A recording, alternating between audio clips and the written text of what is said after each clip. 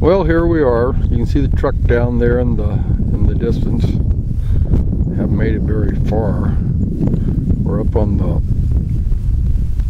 top of this mesa, right at the top, and all this sandstone, mudstone is coming out of here. And we're starting to see the evidence of fossils.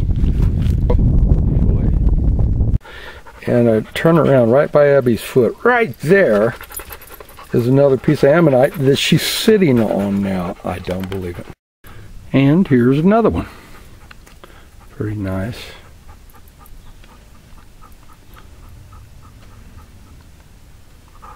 Yeah. Okay. Onward. Well, here's another piece of the Tortella that I just picked up a minute ago. The ground's littered with them. Well, here we go. In the bottom, there you go. Nice impression. And then the cool thing is here's the part that fell out. There's the dog that stepped on it. Oh my gosh. Okay, that impression that I was talking about that I pulled up actually turned out to be a really cool kind of, I guess, ammonite. I can't quite tell. The edge is actually bent over, curved a little bit to the right, and I've never seen one like that. Very nice.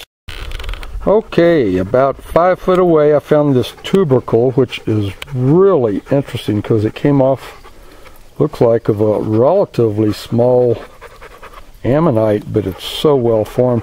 And then the Tortella, bad. Yeah, I take it back. I don't know that that is an ammonite. I don't know what it is. I'll try and get a little bit better picture of it. And here we go, a rock nearby. We're at the base of a pour-off, and you can probably see gastropod there, gastropod there. There's a nice little gastropod in that black rock, although I'm not sure you can see it. And there's just some little stuff in there. Cool. Been hiking in the desert a long time, and I've never seen anything like this.